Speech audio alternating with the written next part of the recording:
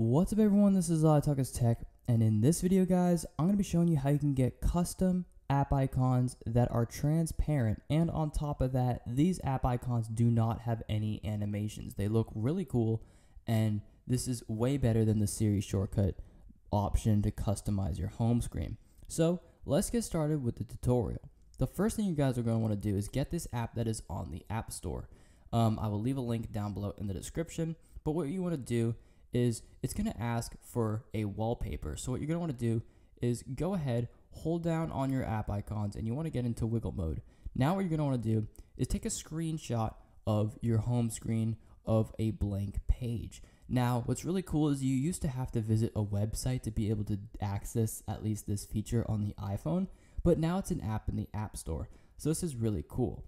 So go ahead and tap on Add Wallpaper, and then from here you can go ahead and select that, and you have your wallpaper selected. So here it's going to have a grid pattern, and this is going to be the pattern of apps that are displayed on your home screen on your iPhone.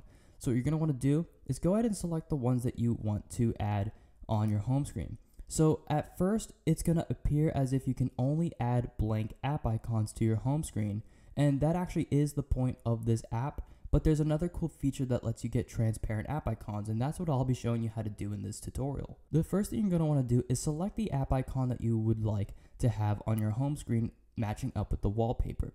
Next, tap on Customize, and here's the background image. What you want to do is tap on Select App Icon. Once you select this app icon, you can go ahead and choose where you want it to go on your home screen. So for example, this has a list of app icons. Let's just say you want, for example, the Cash App icon to be on your home screen.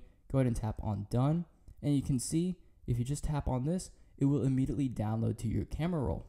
Now what I'm going to do is I'm going to go to my camera roll on my iPhone, and you can see it literally just shows up as a photo. So this isn't very useful. So the next step you're going to want to do is install the Siri Shortcut that I will have linked down below in the description. What you're going to want to do is run the Siri Shortcut after you've downloaded it. So what you're going to want to do now is you're going to want to search in the App Store for the specific app that you installed. So for example, I showed the Cash App image, and that is the one that I'm trying to download. So you want to type in Cash App or whichever app you want. You can see whichever app you're trying to customize will show up in this menu.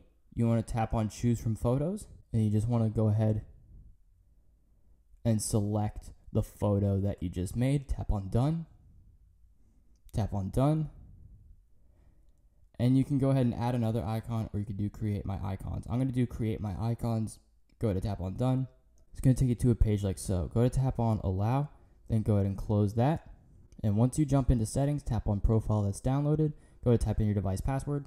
And once you do that, you will have the custom app icon that is on your home screen. So you can go ahead and wiggle it and put it wherever you want.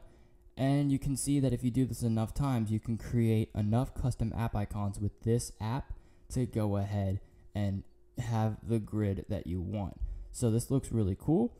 And what's cool about this app is you don't even have to have an icon that's selected. So that's a very nice plus. If you want to have blank app icons, rather than clicking the download button here, click the one that's up here and it will give you that blank icon. So if you want to design the next icon, just close out of this, select the next one, and then from here you can go ahead and download either the icon with the background or just the background. And eventually, if you do that enough times, you can get a look like so, and it looks really cool. So thank you guys so much for watching. More videos are coming your way, and as always, peace.